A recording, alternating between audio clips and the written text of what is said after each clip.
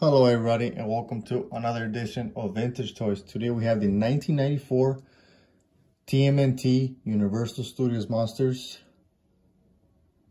Creature from the Black Lagoon, Leonardo. This is one of my personal grails.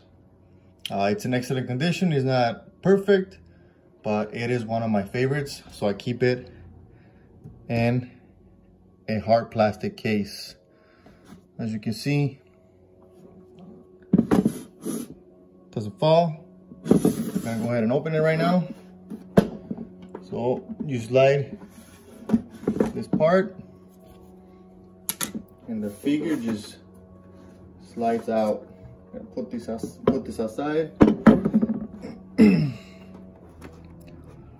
Let's take a closer look.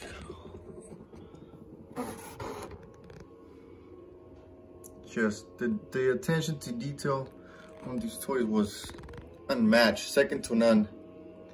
I am missing this Mikey right here, which is on my list, and Raph is on my list. I do have April and obviously Leo. So these two are on my list and I will get them eventually. So it came with a couple weapons, a collector's card, and the card, of course, the back. Those are his weapons: the katana blade, the harpoon gun, the trident, and one pizza point. So there's his profile. There's all the other lines. One of the hardest figures to get is the undercover turtles. I will get those eventually too, but hard to get.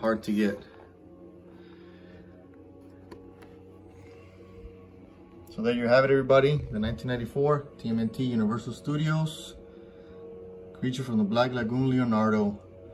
Any questions, concerns, comments, everything is appreciated, and we will see you on the next edition.